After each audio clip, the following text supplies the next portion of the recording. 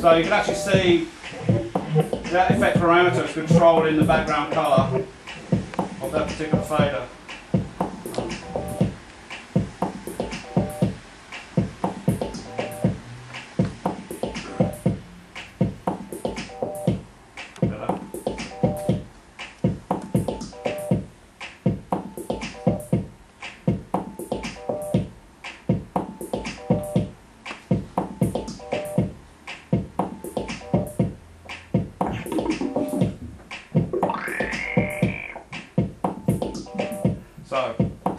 So you've got complete interactive performance with MIDI and video. So it's a very, very simple program to operate. Very intuitive. As I say, the emphasis is on hands-on control. The manual was only about 4 pages long. So it's very quick and easy to learn, and it's all down to building up the skills to actually do the presentation. There's no real hidden tricks, there's no hidden menus or anything. That's the beauty of the motion dive. You can actually pick it up pretty quickly and actually start getting very creative with it and building up your own sort of styles with it. So, yep. Is there any questions at all?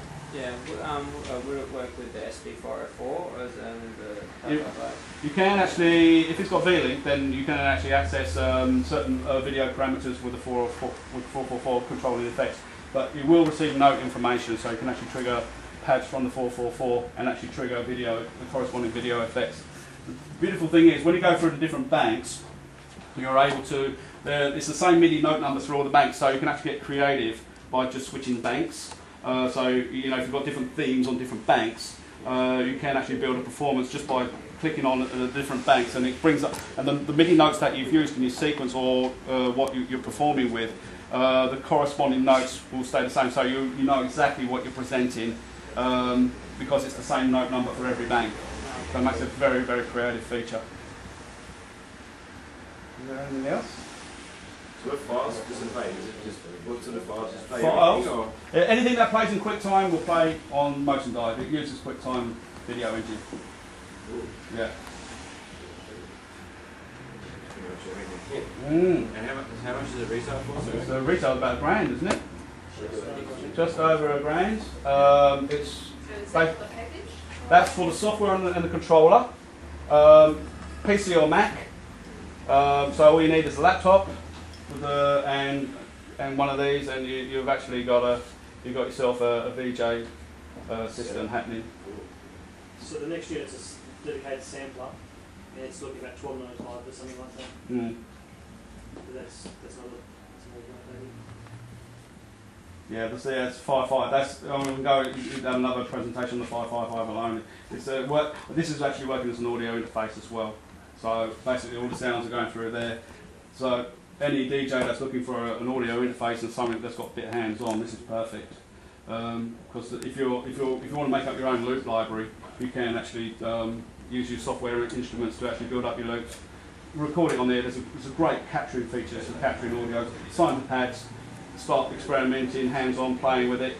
And because it's got USB, you just actually transfer your library back onto your computer. If you like using your software like Ableton, then you can actually start building up your arrangements that way. So 5.55 works in 2 ways really well. So to download the music onto the 555, does it come with a program to do that, or does it come with the? Does it show up as a program on your computer?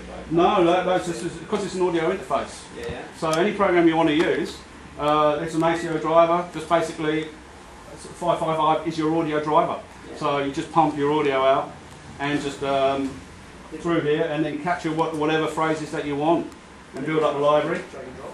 Yep. Yeah, it does with software drag and drop. So if you've got samples as WAV files, drag and process WAV files, it lets you import files. You basically change banks A to J, select what bank you want to put it on, it will show whether the pad's been used or not, it will show up red, it will show up like a neutral colour, drag and drop the WAV file into it, once you take the card out and put it in, it's already mapped to your pads. Really simple. Yeah, that's simple.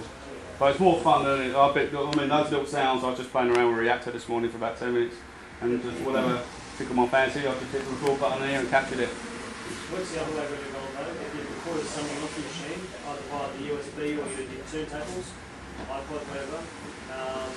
Once it's been put onto a key, put that compact flash back into your PC and export it as right format. So it works, it's a two-way street. Yeah. Really cool. Nice toy. Very cool. Any other questions? You change it, like if you just had two film clips, Yeah. and you can change the tempo? Oh yes, you can. There is speed controls for the video clips. We'll get it happening. If you just had two video clips, can you beat map and mix them? Well, it does beat mapping automatically. Okay, there's the controls here. There's BPM sync. So if I bring back, let's find something that's actually doing something interesting. There's a little logic face here and something like this. Put that on there. Now I'll just bring back a audio file, something like that one. I go to BPM sync and I'll, well, hold on, I'll go to this file first. And that's just about it.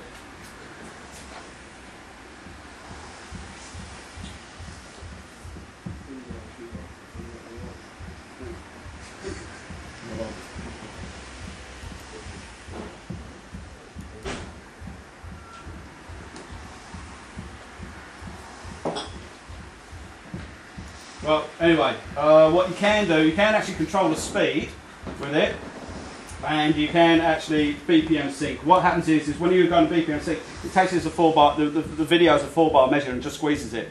So as long as the video clip doesn't go over 20 seconds, you can actually, it will compress the video or expand it to actually go as a 4-bar measure. Oh, so you can only play 20-second video clips? Well, if you want to BPM sync it, you can play it as long as you want. Otherwise, if you want to use BPM sync, it just puts a big drain on the hard drive and doesn't work effectively. Yeah. So that's the reason why they've done that particular feature. But you can actually control the speed of the video as well. You can actually use the software.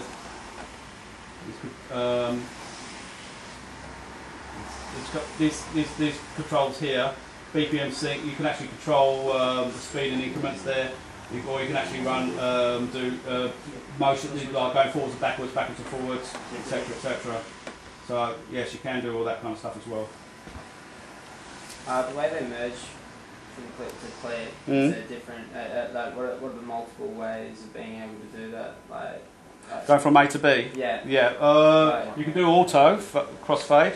Yeah. Or you can actually use the actual crossfader itself. There's 3 different speeds you can assign to it. Also, with attack, you can actually, while the video is running, you can actually tap on different locations as well.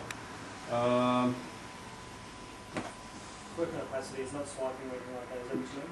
I mean, like, yeah, like, it's just some What? functions that I'm saying, like, it's like, I don't know, like, you know, turning into a box and fading away, or just like...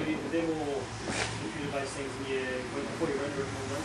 Yeah. And you can, I know what you mean. No, this one is doing opacity blending. It's not doing cubes and not doing animation stuff. Yeah.